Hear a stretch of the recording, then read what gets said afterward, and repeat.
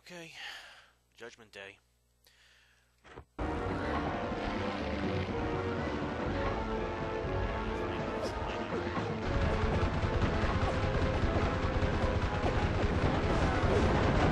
Are you a man by your fear?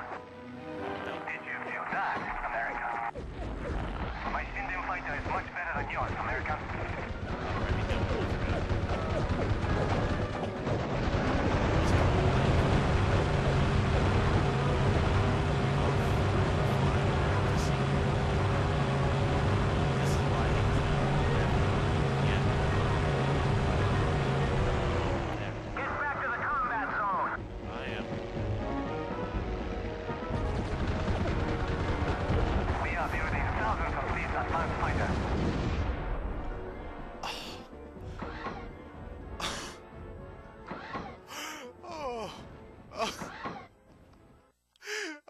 I hate this guy.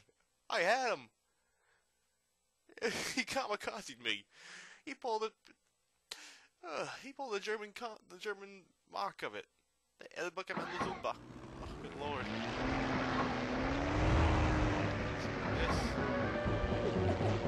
Speed.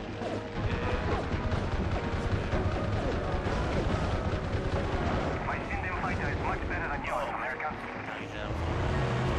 Are you a man by your fear? That guy. Did you feel that, America? We are building thousands of these advanced fighters.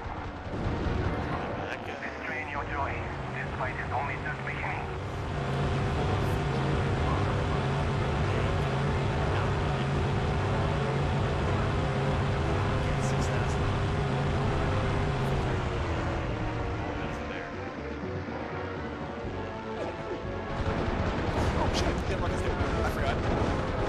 Coward, you have no honor.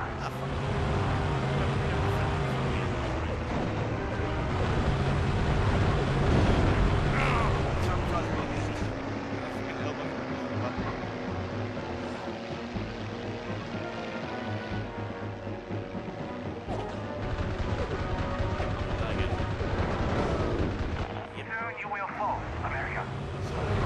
Oh, so the American knows how to fight.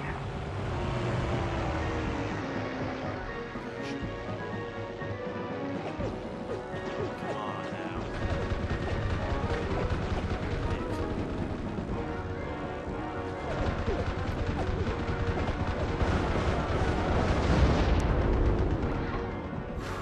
That would have been straight up. Oh, he was dead too. I hate you, Shinagawa.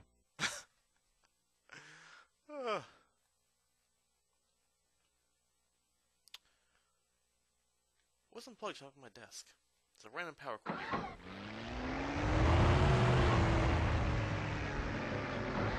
Lower speed.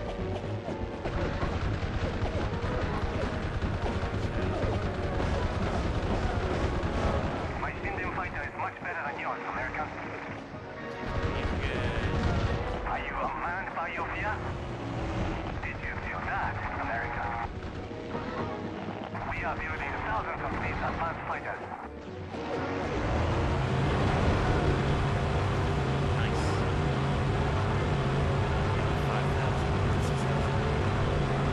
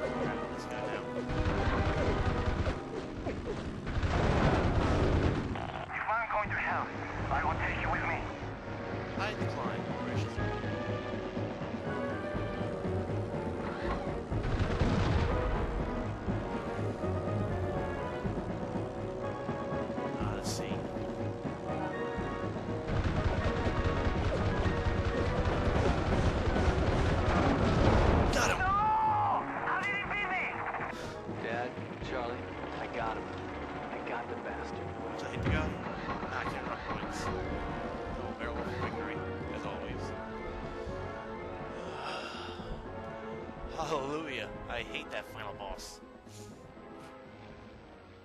Well, Bearcat held up. I still think I would have been better than the Hellcat, but that's just me. Ending cutscene, commence.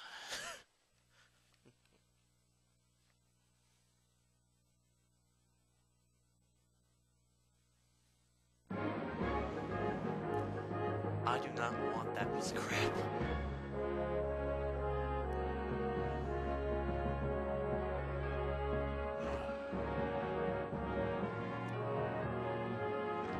Okay, give me the final cutscene. I didn't care that Iwo Jima was won, or that the way lay open to Japan. I only cared that I defeated Shunagawa in the 13th Squadron, and that I'd avenged Charlie's death. The Admiral presented us with the Distinguished Flying Cross for achievement for our country, and then he sent us home. For our squadron, the war was over. I didn't know what to feel, jubilation or relief. I survived, but I'd lost so much in just a few years. My brother and father were dead, as well as countless good men I flew with. I sent a lot of Japs to the bottom of the ocean. Some of them must have been good men too. Pretty soon we shipped out for home. It was the longest trip I'd ever taken, but I'll never forget seeing the U.S. soil again. Mom looked tired, but boy was I glad to see her. First thing we did was catch a train to Washington, D.C. to see where Charlie and Dad were buried. I still see Callahan and the rest of the boys every year. We have a drink and salute the thousands of men who are the real heroes of the Pacific. Both my grandparents are buried out there. Well, not that cemetery, but Cofferton.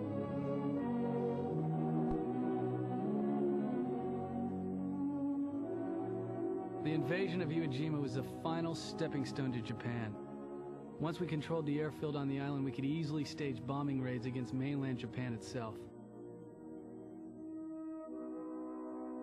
In the first raid alone, almost 280 super fortresses bombed Tokyo and razed 10 square miles of the city.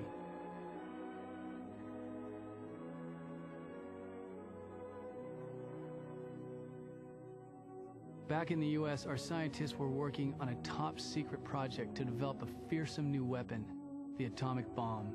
But the Japanese weren't about to give up. When their prime minister announced that they would fight to the end rather than surrender, our leaders authorized the dropping of the A-bomb. They hoped that in the long run, this would kill fewer people than a full-scale land invasion. Just 10 days after the Trinity test, the parts were shipped to Tinian Island. On the 6th of August, the Enola Gay lifted off from Tinian and headed for Japan. Just 3.5 hours later, they reached the city of Hiroshima. The bomb, Little Boy, detonated 2,000 feet off the ground. The blast leveled 90% of the city. 3 days later, the Boxcar headed for the island of Kyushu. The weather got bad, so the pilot switched to a secondary target, a torpedo factory at Nagasaki. His bomb, Fat Man, exploded over Nagasaki. The hills limited the damage to just 30% of the city. All up, the bombs killed about 100,000 people and injured more.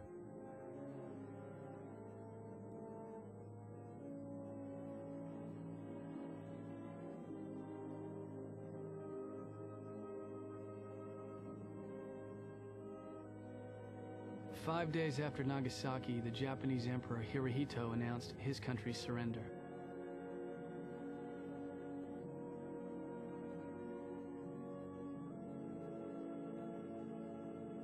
The war was over.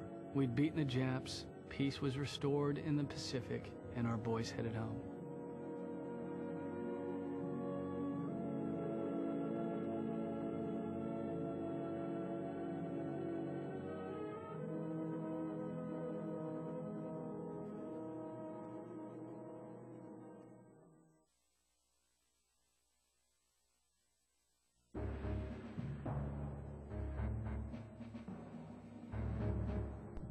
That's the game. I love the game for its history. Very, very fun game to play. The last boss will kick the hell out of you. Or for wise, don't fly the Hellcat. I mean the Bearcat in that one. Go for a plane you're familiar with. Now guys, Bearcat's more heavily armed. And he's yelling at me from the door. One second.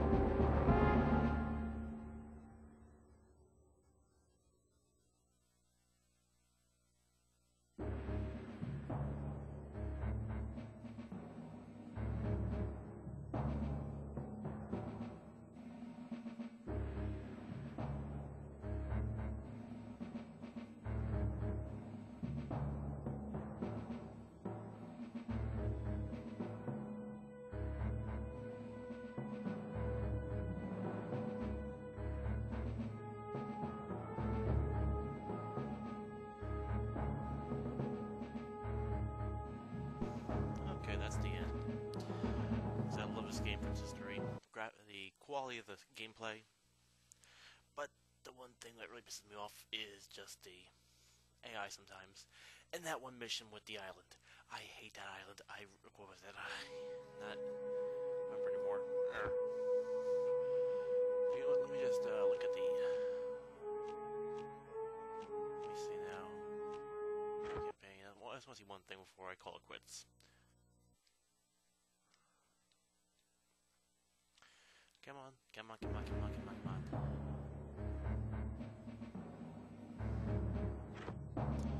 Ace is an abomination of anything. It's a hard game to beat.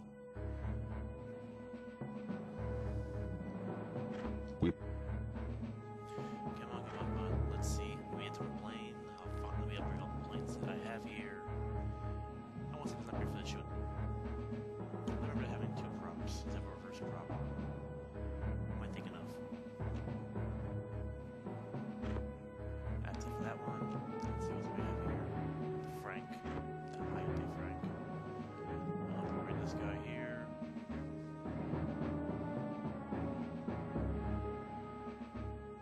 Come on.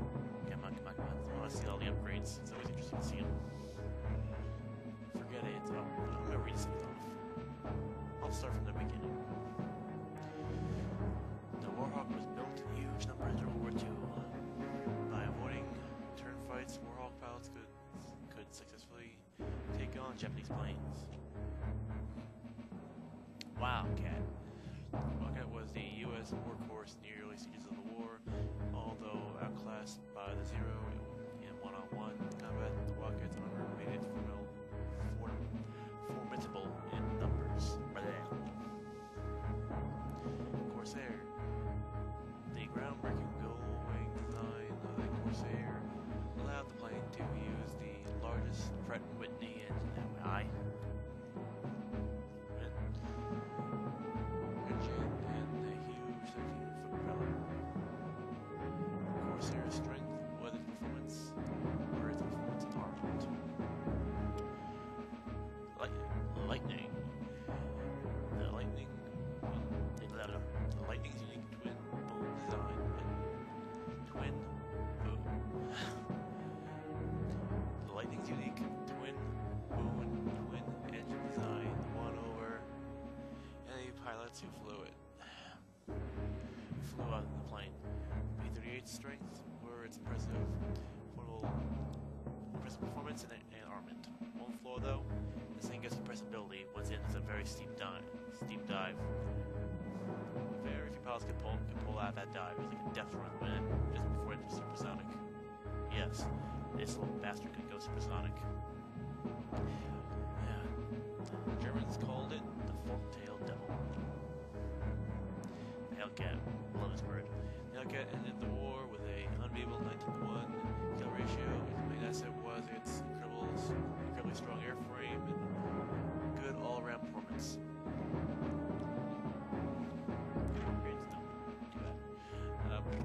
Bearcat. The successor of the Hellcat, Bearcat arrived too late in the war to see action, although I used it. Bearcat was a true hot rod with a small airframe powered by a huge radial engine. Alright. The Zero, the AM-60 Mitsubishi Zero. Zero was the most feared plane in the World War II, dubbed the one weapon. It possessed incredible maneuverability and ruled the skies in the early stages of the war.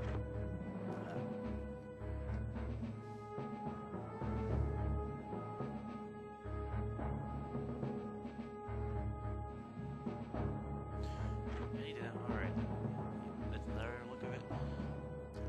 Looks like the one, the Aquaton Zero. Look down up for a chance. That's how the Hellcat was designed around. They took all the features that the Zero could do and put it on the Hellcat.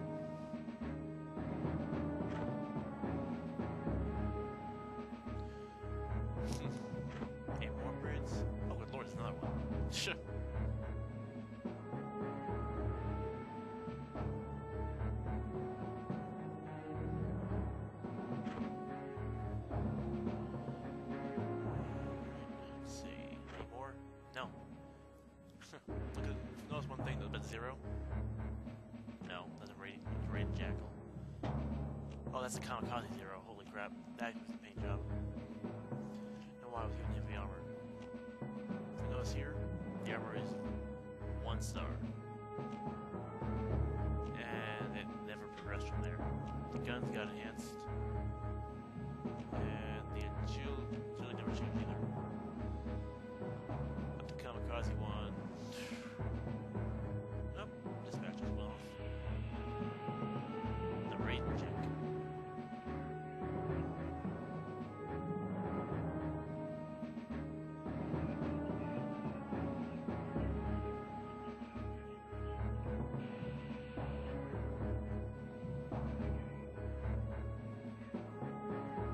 Oh, nice. Maybe a rubbish fire off Broadway.